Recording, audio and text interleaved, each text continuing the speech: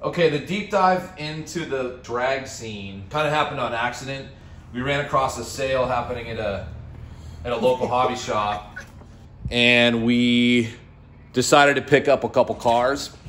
Didn't know anything about the no prep drag scene at all, and just bought the cars for fun. And then they sat for about a month or two. When we got them going, we tuned and ran them on 3S, which I will say it's challenging, but it's also really hard to control them. So I will say we got a lot of laughs, but if you want to be competitive and you're looking to maybe do some weekend racing, stick with 2S and tune for the 2S. My neighbor Scott found a race for us, and so we went out and raced, and I actually won. One win was from the guy in the other lane crossing the line, and then the other win I won fair and square. So we went back all excited. It was a disaster. We got spanked. Part of that is because we were so excited and we wanted to tweak and tune and make the cars better, which is fun. But the other part of that is just rookie mistakes. So we feel like we learned a lot, we're paying our dues, and we're getting better for it. So I wanted to share a little bit of what we learned, did wrong. Let's jump in. The single best thing you can do to get your Losi or probably any other RTR down the track straight is aftermarket wheels and tires. These are belted and they have helped tremendously.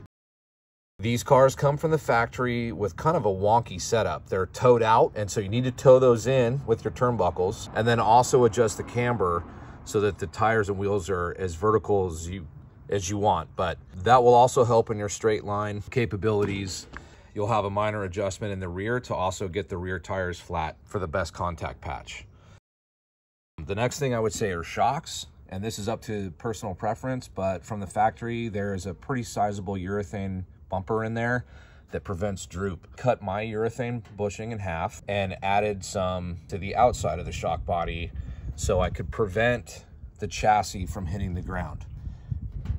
From the factory, there is nothing there, and the chassis hits the ground. So I also have a half bushing inside the shock body to allow for some droop so that the tires make contact with the ground when I make my launch.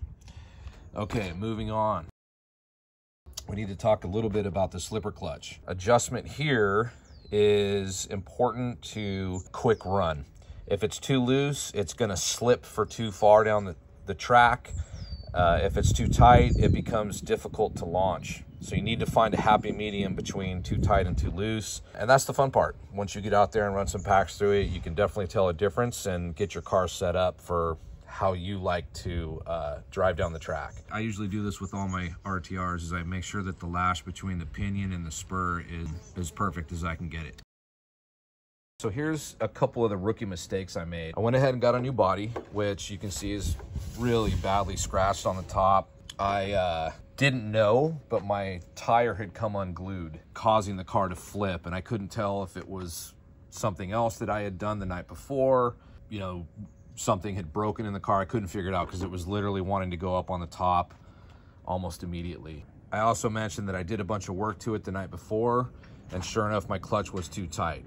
Two things came out of that. One, if your car's running the night before, don't go changing stuff, especially when it has to do with your slipper clutch adjustment. And then two, check your tires between every run, and you should be good with that. Okay, well, hopefully you've lasted till this long in the video, and if you have, I'm hoping you are able to charge your batteries and get out and rip your cars. 1